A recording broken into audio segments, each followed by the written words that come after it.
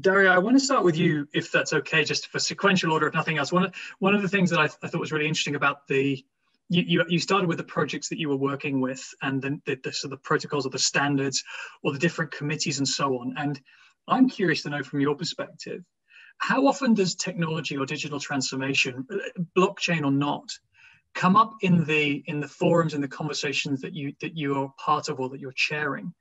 Obviously, there's a traditional way to solve things with reviews, with documentation, with policy, with procedure, with protocol. But how often do you hear people step back and say, couldn't this be digitized? Couldn't this be automated? Is there a role for blockchain? How often does that play out? And who do you think are the main agitators of the people you work with? And apologies, to quote 2020, you're on mute, Darya.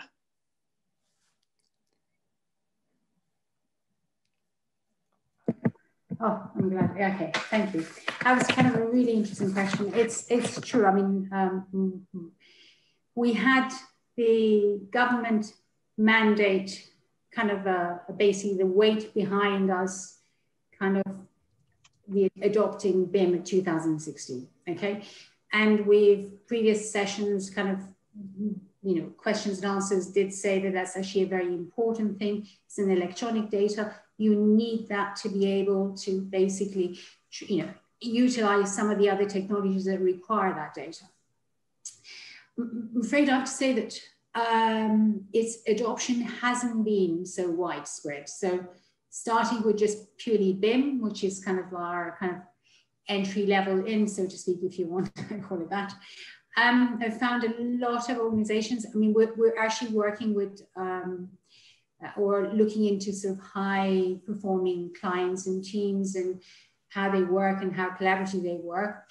It's interesting that some do acknowledge the use of that, the technology, but really I'm talking about, I mean, at basic level, as in really still in terms of adoption of BIM and understanding really what that, I mean, everyone talks about BIM level 2, sometimes now we've moved away from the central digital build grid, away from the level 2 category as such.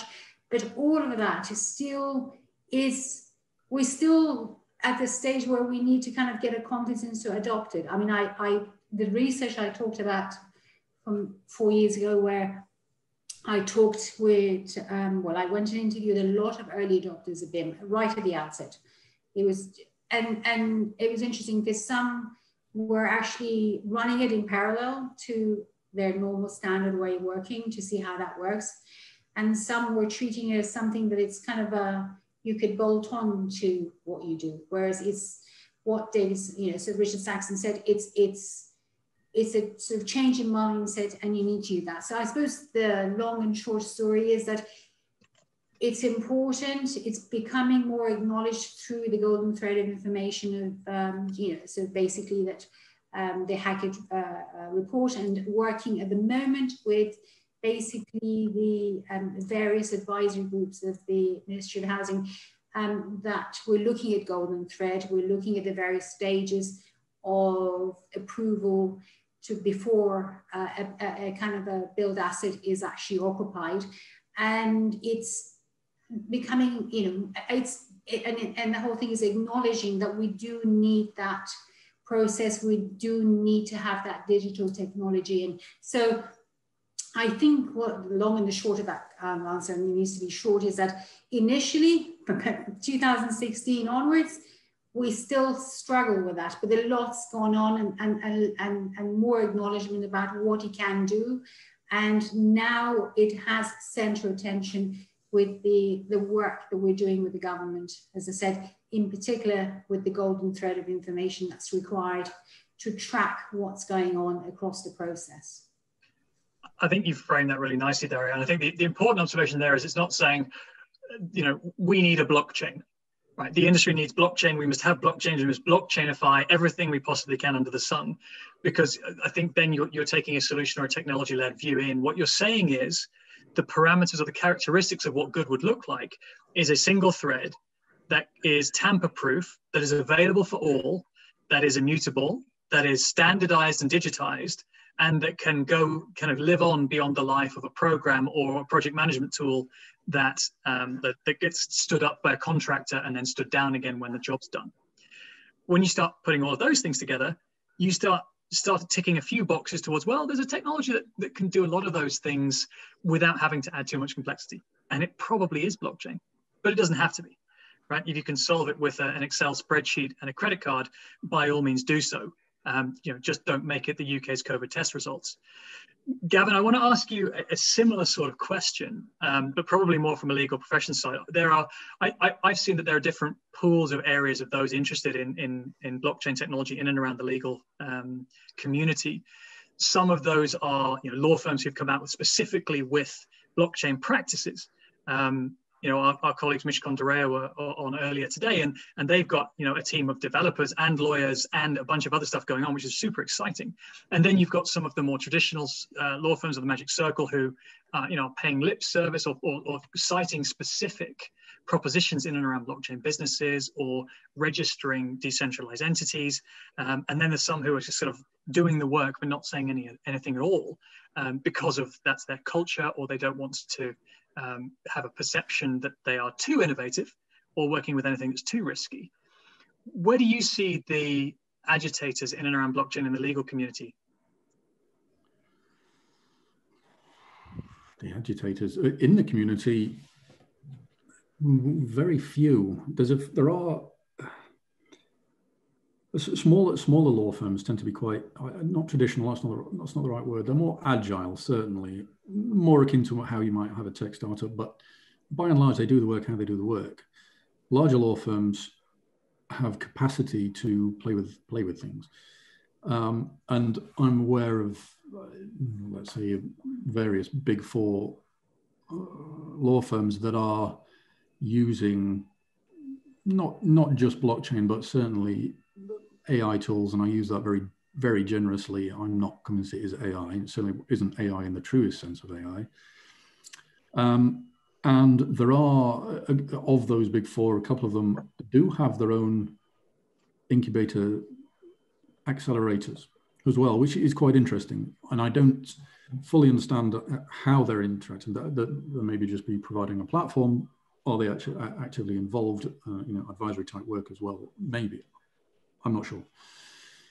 And so, but that said, there are a lot of large law firms away from the Big Four that have, innovation functions that have a lot of people spending a lot of time thinking about new technology, new ways of working as well, trying to reinvent law.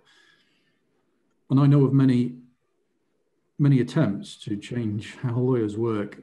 Few, if any, really have made any difference, because there's something very, and it is very antiquated how lawyers work. And I was speaking, if I can just digress very slightly, I was talking to a chap called Vinay Gupta a couple of years ago. I know the gentleman you're speaking of. He's Materium, yeah. One of the founders of Materium. And he's not a lawyer himself, but he has quite good insight into lawyers. And he made the point that, well, the function of an advocate broadly, which is what a lawyer, a solicitor or barrister is, has not changed since the dawn of time. And I know we make jokes about a certain other profession being the oldest profession, but really probably law is older. You can imagine, I don't want to get into any analogies, but I don't know, tens of thousands of years ago, let's just say, before I say something, before I misspeak, and there's a dispute breaks out between two people. Somebody would advocate a position. Somebody would say, well, we've agreed this before, we've done this before. That's precedent. And so that's, broadly speaking, that's what the law is. It's what parties commonly agree to be the case between themselves and what has happened previously. And that's not changed. And that will never change, else you wouldn't have law. But can you support lawyers in doing that job better? Yes, absolutely. Can you change how that job is done? No, because that's how it's done. And it's the only way it can be done. You could have AI representatives, for those parties, but then you've just got two AIs arguing because neither party will trust one AI to make a decision. And then you probably have a third AI to make a decision. So now you've got three AIs arguing over what a case is and what if they can't reach a decision. The beautiful thing about people is that we can cut through that. And there are judges that have taken very liberal routes through decision making to come to an answer, because that's what we need. We need certainty to have an answer. We need to move on. So it's difficult. There is a lot of opportunity there, but you have to respect the profession. And certainly when I hear comments, smart contracts are the death of lawyers, things like that, it's naive in the extreme, because all that means is the workload of lawyers will increase because you don't really understand what a smart contract is, and nobody does. And certainly the conversation earlier, I think, highlighted the difficulties, and May made this point, I think, the difficulties with what is a smart contract. We don't even know what a smart contract is. Well, how can you rely on one if we don't know what it is? And I have my own views on that. It's difficult. It's difficult. Law is a harsh mistress, as I said in my presentation, and there's no easy way around that. But if it were easy, we'd already be doing it, of course. Indeed, it's true, and I genuinely, every time I give the blockchain for legal services or blockchain in the domain of law, the bad news is often, look, we're creating automation for the stuff that should go away, but the critical thing is that as we work in more contentious domains, or as we start transforming things that are more complex, we're not going to need less legal support. We're going to need more. The more we break things, the more we challenge the norm, the more we press on regulatory boundaries, the more likely we are to need legal support to get through that, because, like it or not, we have laws, regulators, and established models that are going to be broken. And the first person you call is not a consultant, it's a lawyer. So all those in the legal profession out there, please don't give up hope yet. I'm going to see if I can pick one of the comments from the chat here. Sagar has been absolutely dominating the chat. I think he's got about 99% coverage. So I'm just trying to see if I can kind of pick one that works particularly. There's a couple pointed here specifically, Darya. Darya, there's a clarification question here for you. The difference between computation construction law versus construction law. Could you double click on that one for us? I think that's a kind of a legal question. Probably actually Gavin is better suited to answer. I mean, I do have some area expertise in that, but I'm not an expert in the field. So if you don't mind, I'd like to kind of pass that question on to Gavin, actually. It's okay, Gavin. The difference between computation construction law and construction law? Yes. I'm not sure what you mean by, again, so the lawyer's defense. What do you mean by computation construction law? Construction law is obviously just the law. It is what it is as pertains to the construction industry. Computation construction law, this could be a new area of law. This could be very exciting. We could create it right here in this forum. I think what I would say is that, and there's been a lot of chat about smart contracts in the previous session and so on. Broadly speaking, the law around contracts would apply to any analysis of a smart contract. And if that's what you're getting to, then the law as it applies now would be used to interpret, or would be interpreted in the context of whatever it is you're arguing about. And I think, broadly speaking, well, I know I've said it, but I'll say it again, smart contracts are neither smart nor contracts. And it's a complete misnomer, and we don't really know what they are. They are an implementation of a contract, but they are not the contract. So at this point, I would say, I would hazard caution and say, don't think that what you're writing, Mr. Coder, Mr. Developer, is a contract. It's not. It's the implementation of such at best. But that doesn't mean that liability won't attach to you if you get it wrong. So be careful. I hope that answers Thank you. it. Well, I mean, the beautiful thing is the comment section might lag. So, you can't be wrong right now. You might be wrong later, but you can't be wrong right now. Maybe I'll ask a punt to both Darya and Gavin, a sort of forward-looking view. Obviously, we've talked about a bunch of different, you've seen speakers as well before this, talk about a bunch of different domains, whether it's BIM, whether it's project management, whether it's safety, whether it's permissioning or project commissioning. There's a whole bunch of places where we can see the benefit or the opportunity to transform the construction sector, and yet it still hasn't come about, or yet there are still barriers, or we haven't got to the place where we think we've got 10 great examples of having already happened, and so it becomes state of the art or standard. Darya, I'll start with you. What is the area of construction that you think is likely to transform first? Question one.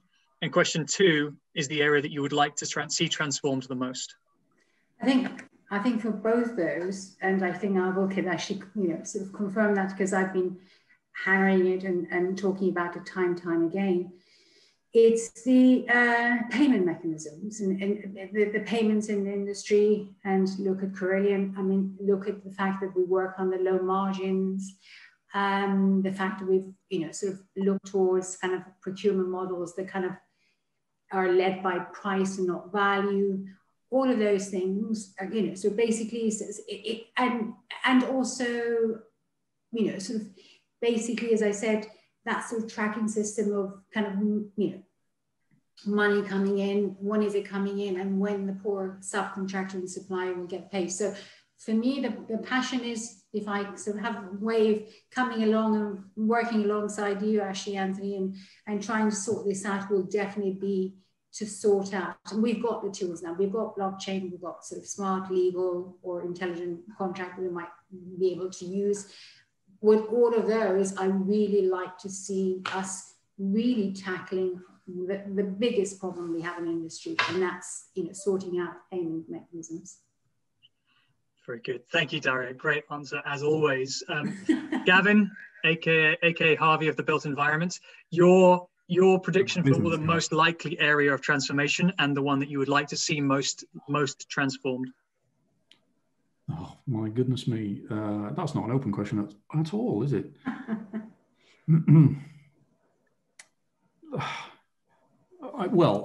What would in this circumstance? I wonder what would make my life easier. I do think an assistant, a smart legal assistant, would be very useful. There's a lot of mundane tasks, and we've touched on them in our session as well as earlier, that lawyers have to do. Administration of law that is not lawyering. It takes time away from lawyers to think about the law, to think about their client's case, to work out what is the best strategy, what is the best way to tackle a problem, what is the best solution. And I had it as well certainly as a senior lawyer in practice, that I would spend day after day after day project managing a situation. I'm a lawyer, I'm not a project manager. Okay, I'm capable of doing it, of course, but it's not what I want to be doing. So certainly tools that can alleviate that, and certainly a smart legal assistant is quite a clever idea, I think, in that, legal assistant, please just go and do this, go and find this point of law, go and file this document wherever it needs to be filed. I've prepared it, but you go and do it. Send this communication to a client, do this, do that. And I think that is certainly an area of untapped potential, but it requires a lot of, that's quite a later generational solution.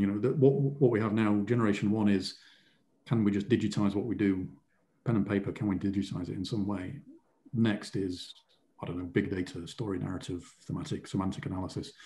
After that, it's, okay, now here's your, semi-AI intelligence system that can help you. So, I don't know, that's pretty open. I don't know if that answers the question, but it's certainly what the Harvey of the Built Environment was. It's going on my business card. It is. Anthony said so. I will happily call it. You can have one of that in quotations underneath your LinkedIn profile. Direct quote. Direct quote. I'll take it. You can have it. I guess we've got just a couple of minutes left, and then we'll let guys go for a coffee, because obviously it's late and we've been talking for a long time.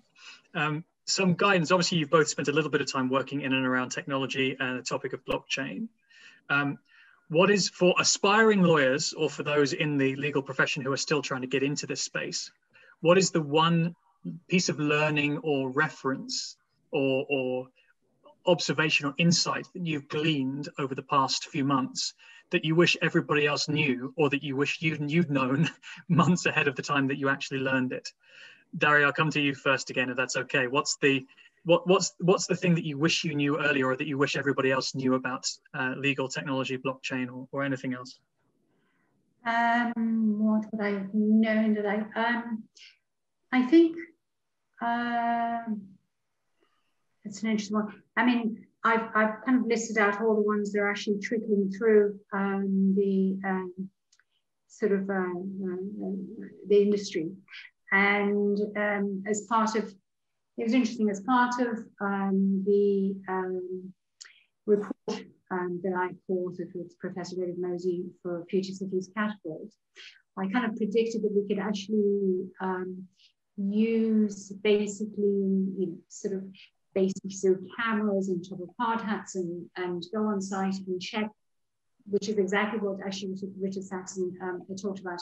I actually predicted that would have been really good to actually, very simple, have the camera on top, so your hard hat, have a look, go and have a look around, see what's been done, see how it's done against kind of basically a BIM model that's been created, and see if there are any discrepancies. You can also see, my prediction was that it would be a good idea to have it for even checking quality of workmanship, which came back to that response to the all-party parliamentary group's publication. So I think it would have been really, and then of course we've got, the other day I actually saw a company who's just set up exactly that, and that was quite exciting. So this is something I kind of predicted about about 3 or 4 years ago, and it's come through. So it would have been, it would have been quite nice to actually sort of have that basically sort of implemented more widely, and is coming through anyway. So that was kind of what excited me, actually, to see that company that was set up recently and is actually working with a number of contractors purely on that basis, working to check quality workmanship and working to see what is being done, because some of the issues we have on site is what's been specified and what's actually being installed, and not one of the same. We've seen that. So that was kind of exciting that I saw. That it really kind of excited me. I thought, well, actually, someone's actually somehow read the report, but then they couldn't have, because we did an NDA and we went and it's probably locked in some vault and kind of really not used or seen, and we're not supposed to talk about it. But it was exciting that somebody must have heard, and this has actually happened. Very good. The pace of change is rapid in the sector. Only 3 to 4 years for it to come through, but that's amazing. Yeah, it was very exciting. There we go. Thank you very much, Darya. Gavin, same question to yourself. Oh. Tomorrow's lottery numbers, does that count? That would have been nice to know. If you already knew those and you wished you knew them and you wished to know them 3 months ago, I suppose it wouldn't have put you in any different of a position. But the thing that you think everybody should know about technology or legal tech or blockchain that most people either take for granted or just haven't got to the realization. It's a very fluid space, and you have to be prepared to put in the effort, reading, understanding, commentary. Again, we've had, I go back to the smart contracts that we've been discussing today. If lawyers can't agree what a smart contract is, then you're in trouble. Those people who should know what a contract is can't agree, then that's a big problem. So certainly understanding, making time to read into technology as it arises. It's hard, of course. There's so much rapid change day to day in technology, and staying on top of new startups and so on is virtually impossible. And it's nearly my full-time job. So I would say, yeah, be prepared to put in the effort when it comes to trying to understand these things and read broadly. It's the only way. Be aware, ask questions, get involved with the CBC. I mean, come and ask us questions, and if we don't know the answer, we'll certainly endeavour to find them out and let you know. Because if the answer isn't necessarily obvious or readily found, then it's a point that needs to be considered and thought about in more detail. So, yeah, I mean, become part of the conversation. And get involved. I'll summary that as if you're not sure, if you don't know, come ask an expert, and if you can't find one of those, there's plenty of other people who'll give you an opinion also. possibly even lawyers. Oh yeah, plenty of opinions from lawyers. All right. Thank you, everybody, for the chat. Thank you, everybody, for the comments. Darya, thank you very much for your presentation. Gavin, also. Thank you, everybody who listens to my analogies on Harvey balls and how to represent data through pictures of fictional lawyers. Hopefully, you guys learned something. Hope you guys had a bit of fun. It was a slightly different jaw through a blockchain story and update on construction. So thank you everyone for listening. Thank you for taking the time. And obviously feel free to reach out to any of this group on LinkedIn or social, any way you can find us if you want to continue the conversation. And Leo, thanks very much again for inviting us. Thank you very much for that, Anthony. That was brilliant. A very good discussion. Yeah, absolutely. And it just made me think, actually, your question about, what you wish people had known or know now. I was just reading for the white paper that we mentioned earlier, Deloitte 2020 blockchain survey. And it was commenting how they did the survey of, I think, about 1,400 people globally. And it was saying that, 80% of those people said that they were confident about the regulatory requirements around new technologies.